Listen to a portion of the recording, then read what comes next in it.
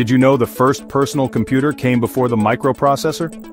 In 1971, the Kenbak-1 was released, designed by John Blankenbaker. It had just 256 bytes of memory and used switches and lights for input and output. No microprocessor, just pure innovation. But in 1975, the Altair 8800 changed everything. Powered by the Intel 8080, it inspired thousands of hobbyists and led to Microsoft's first product, Altair Basic. Many call this the true start of the microcomputer revolution. In between, the SCAMP prototype arrived in 1973, showing the power of portable computing.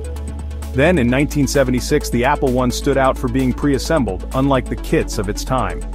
These early machines weren't just gadgets, they were the seeds of the digital world we live in today.